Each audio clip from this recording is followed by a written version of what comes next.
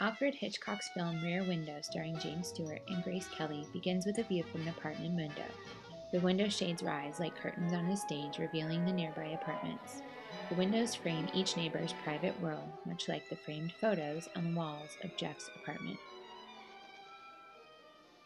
The camera pans the apartment, showing photos, camera equipment, and the trinkets of a nomadic life, and among it all is Lisa, Jeff's opposite in almost every way. As soon as we meet Lisa, we see that she is uptown chic to his gritty photographer. He is certain that she's too good for him and will not fit in his world. Jeff's boredom has caused him to look to his neighbors for entertainment.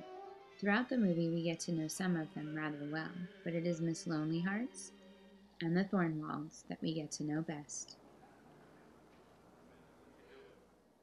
In the midst of a heat wave, Jeff uncovers a mystery.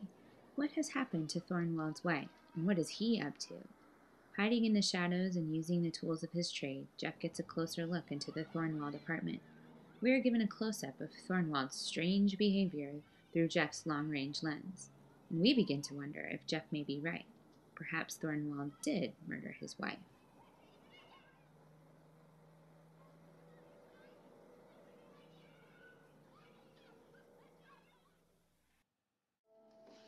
Eventually, even the skeptical Lisa is drawn in by the mystery. Let's start from the beginning again, Jeff. Tell me everything you saw and what you think it means.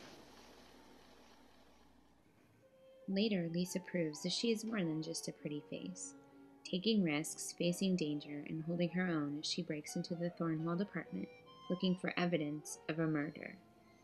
Jeff begins to see her in a whole new light. Well, it wasn't the kind of an expression that would get him a... Please. The musical score, provided mainly by Jeff's frustrated musician neighbor, fluctuates throughout the film. At times it is merely background noise mingling with street sounds. At other times the piano music becomes loud and theatrical, matching the drama unfolding on the screen. At even other times, those often featuring Miss Lonely Hearts, the soundtrack becomes slow and melancholy. Many of the characters are affected by the music. Hitchcock's use of light and shadow only adds to the mystery as he masterfully weaves the story. In the end, the brightness of the morning emphasizes the happy ending and the new beginnings occurring all around the neighborhood.